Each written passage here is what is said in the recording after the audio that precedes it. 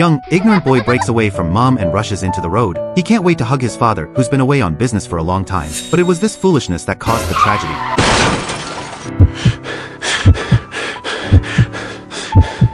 Every day after the tragedy he lived with remorse, even though he knew his mom didn't blame him, but he always thought he was the one who broke up the family. The endless self-loathing that tormented him. Every day he'd secretly mutilate himself, numbing his tortured soul with pain. Day after day of self-mutilation, he's awakened his powers. Perfect self-healing. Ziyuan has vowed to become a Warcraft hunter, to give his mother the best life possible, guard the only one who's left. But often the best hope is the beginning of despair. 8 years later, Ziyuan's mom was beaten into a vegetable. In the midst of endless despair, Ziyuan has mutated into a bone-covered demon, after slaughtering everyone who hurt his mother. In order to save his mom, he had to become a pawn of the Kimchi Hunter Association. Because only the president of the Kimchi Hunter Association, the AES class healer, can save mom. He'll take on the identity of a demonic beast to slaughter the Sakura hunters who wantonly discharge nuclear wastewater.